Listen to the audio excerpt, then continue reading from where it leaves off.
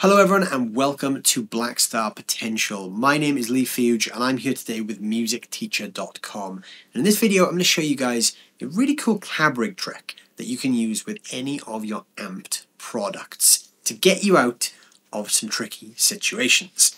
So if you're someone who is gigging with an amped setup, whether that's amped 1, 2 or 3, and you're using CabRig, you've probably got your favorite cabinet sound set up for the rooms that you typically play in. So let's say you typically play in small, sub 150 capacity venues like pubs or rock clubs, and you want a really big cabinet sound. You've probably got that room cranked because you want to create that sense of space in a small environment. But what happens if your band all of a sudden get a gig in a 5,000 seat venue and you've got this huge cab sound that's swamped in an artificial room sound, and now you're putting that in a big room? It's going to get very lost in the mix. Now, you can't adjust the CabRig settings on the fly unless you've got your laptop on the road with you. But what you can do is you can be prepared by setting up some presets, and that's what I'm going to show you in this video. So I'm using the Amped 2 for this, and I've just got this dialed in with just a pretty basic rock tone like so.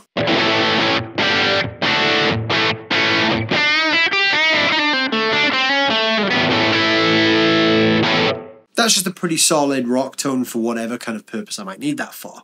Now I'm using the first position on the CabRig switch on the back of the unit. So what I'm going to do is I'm going to take you over to Architect and I'm going to show you this really cool trick that can help you set your amped product up any venue that you might encounter.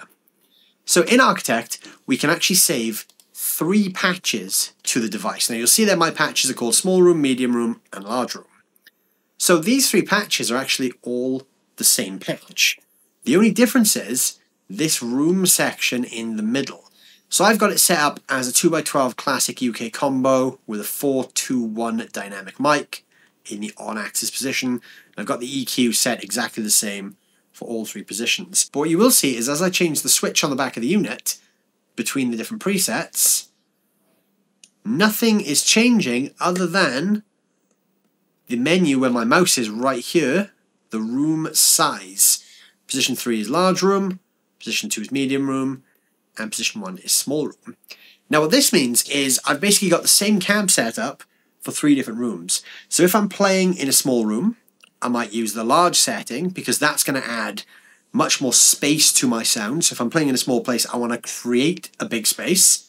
And then if I'm playing in a really big place, I might want to use a small room because I don't want my cab sound to get lost in the mix because I've already got a big room. I don't need to create another big room and put it inside that room. I've also created a medium room sound because sometimes you are just playing in a medium room and you just want the perfect cab sound for that room. Now what this means is you can literally take your amped setup anywhere with you, and whatever your room size is, you're kind of prepared for it. So I'm going to show you the differences. So in the small room, when I play, we're not going to get much of a decay. You'll notice here I don't have the reverb switched on. So all the reverb you hear is the actual room that's added in CabRig. So here's the small room with these current settings.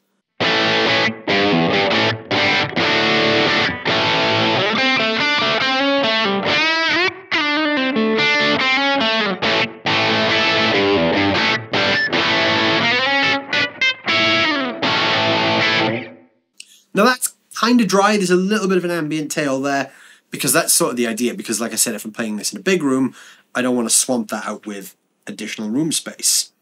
When I'm playing in a medium room, I might use this setting. This is going to add a little bit more of an ambient tail to my sound.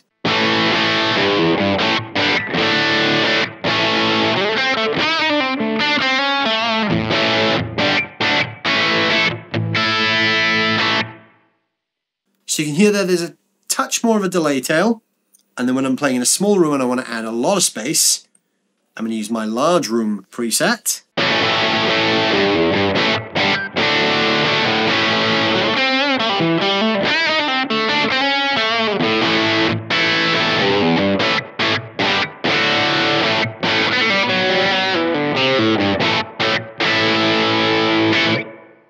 And you can hear a much bigger delay tail there. So I'm just going to go through the 3 settings and play a muted note so you can hear the tails.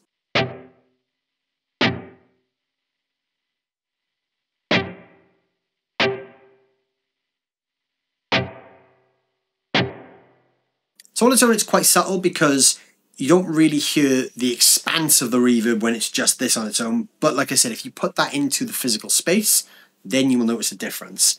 This is a really simple tip you can do to any of your amp products if you are using them for gigging, and it can really make a big difference in how that sounds in the room, especially if you're using all your cab sounds from this. You want to feed the front house with a sound that's going to work for that room. Like I said, if it's a big room you're playing in, you don't want to give the front of house a bigger room sound. You want to give them a small room sound because the big room's already there. You can use the small room everywhere if you want, but I find it's quite nice to have the large room option in here.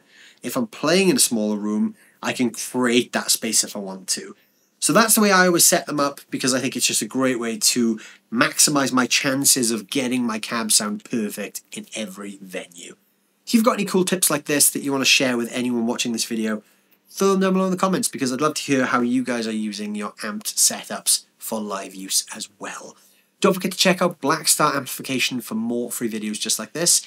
And if you're looking for a music teacher in your local area, please head over to musicteacher.com. It's a great network of teachers all around the country waiting to help you guys out. Thank you so much for watching as always, and I'll see you soon.